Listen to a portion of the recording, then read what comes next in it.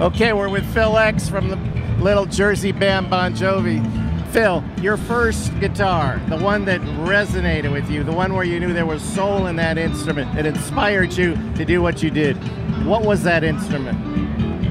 Wow, that's really tricky, because I never realized that a guitar had mojo until later in life, and then and it took a really long time for me to pick up a guitar and go, oh my God, this speaks to me without me even playing it, you know? And that was way later in life, but there's been a couple of times. There was a Gibson, a 64 Gibson SG Junior, white dog-ear pickup. It had been refretted, replaced tuners.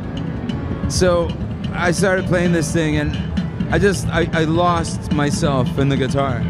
Like, before I knew it, hey, come on, we gotta go, it's been an hour. I'm like, what? It was like, like 5 minutes. It was like I left my body, and I just, it was crazy. An out-of-hollow body experience. Yes. Well, I get that every time I do a finale of a show.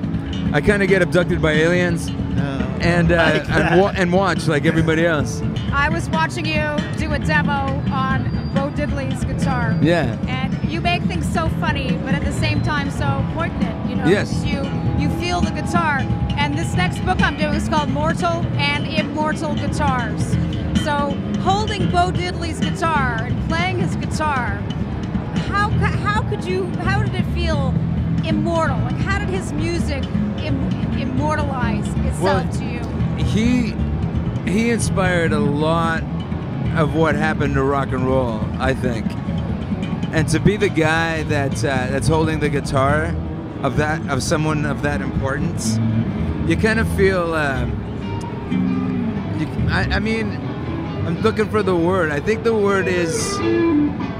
I think the word is you feel. What's the word? Well, it's ethereal, and it is, but I mean, and it's a simple word. It's just not on the tip of my tongue like I want it to be.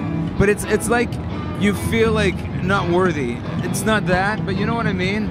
You feel like awe of him. Anything that I do on this humble. That's the word I was looking for. It feels like no matter what I play on this guitar, it will not be enough. Even when you were wearing his vest. That was weird. But it looks so good on you. It was weird. You wore his guitar vest? looks good on you too. I wore his vest. They go, hey, we got his guitar. Great. And his vest. What? Yeah, can you wear it? What? It was weird.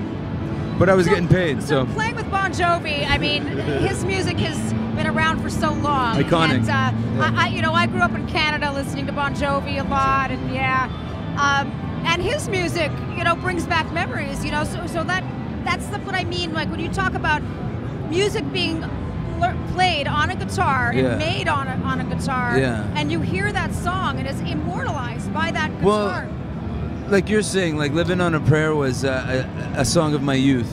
Right. So I've played it 200 times in front of millions of people now, and I still get goosebumps when the talk box kicks in.